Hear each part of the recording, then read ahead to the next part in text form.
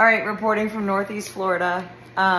We're staying here. There's no reason to leave. I'm not in an evacuation zone. They haven't told us that we need to leave, so that's all good. We're still gonna get one hell of a storm.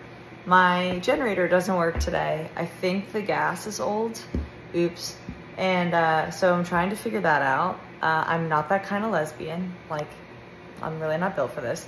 And then I decided while I was in my garage to bang my chin on something. I don't even know what I hit my chin on, to be honest. I was over by my dryer and I bent down and I freaking hit my chin. So we're not starting out great. It's only Tuesday night. The storm's not even here yet. I already have an injury on my face. My generator's not working. I'm trying to figure out how to clean the carburetor. What? Do I look like I know how to clean a fucking carburetor? So I'm gonna figure that out. And yeah, Florida. There should be a special class for Floridians. And they teach you how to put a generator together and how to take it apart and how to clean it, how to avoid an alligator attack and all the other Florida things that we need to know.